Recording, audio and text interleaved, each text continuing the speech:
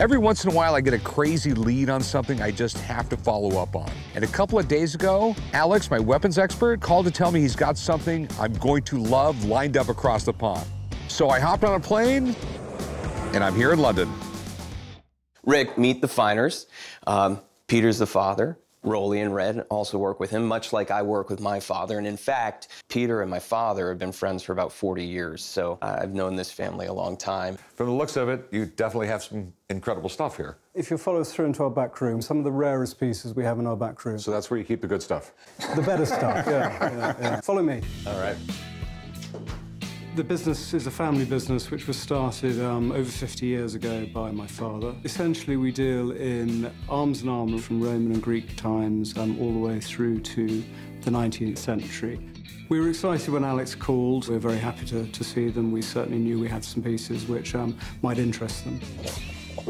Oh, so this is where the real fancy stuff is at.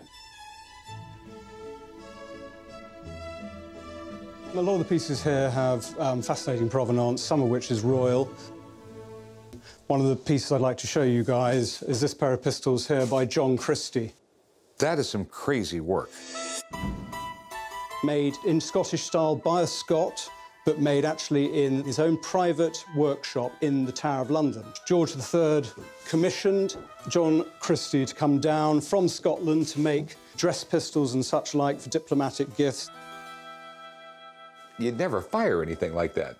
No, they weren't really designed to fire. They were designed to look good basically in formal wear, right? Although they were completely functional. Sure. No maker would ever make a pair of pistols, you know, unless they were purely functional. Interestingly, they have a proof mark just here, which is actually the private Tower of London proof mark, which was mostly done for royal pieces. Okay. What are they made out of? I'm assuming steel barrels? They're all steel, and then these are gilt brass stocks. Very unusual, very, very rare. They have a wonderful, grotesque face on the butt of the pistols there.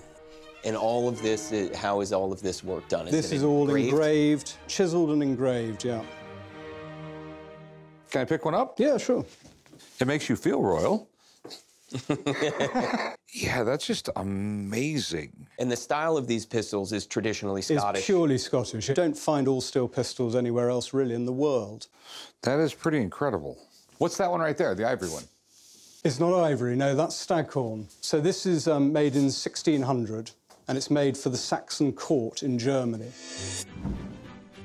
It's one of only a few that have ever come onto the art market. This is a walnut stock that's inlaid with staghorn, and then the decoration is dogs and grotesque faces, chasing rabbits and so on.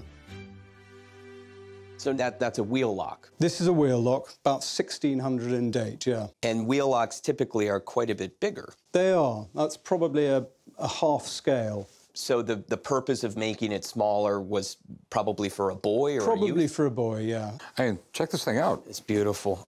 What's really interesting about the mechanism is you wind it, and this is a tightly wound spring that starts, once you let it go, it starts to spin, and there's a little door here. That door opens up and creates sparks. So the wheel's spinning, the pyrite's touching down on it, it goes, and all the sparks come up, which lights the priming powder, which fires the gun.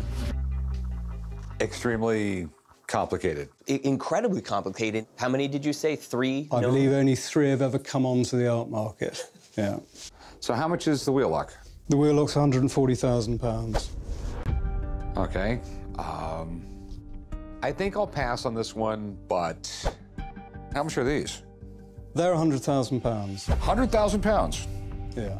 And they tick all the boxes. They have a great name, you know, great maker, great condition, and they're beautiful. They're works of art. So would you take £80,000 for them? No, Rick, I wouldn't take £80,000, but I would take £90,000 for them. Would you take $85,000? It's like $105,000 American.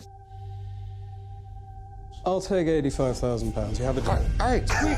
You just bought those. Oh, yeah, I bought them. You just bought those. I mean, they're fantastic. I'm thrilled. Well, thanks for bringing me here. They're absolutely amazing. Appreciate the business. Sweet. Thanks a lot. Cheers. All right. I shouldn't be in here any longer. I might buy something else. I might want to stay, though.